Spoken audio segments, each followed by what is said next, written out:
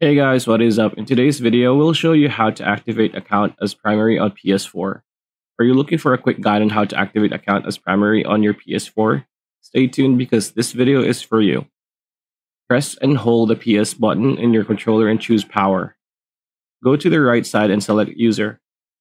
As you can see here, there are 3 accounts and none of them are activated as a primary account. If you want one to be a primary account, select one and go to the settings.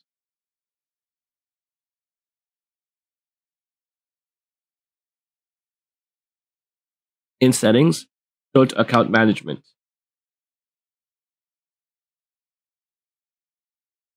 Within account management, select activate as your primary PS4.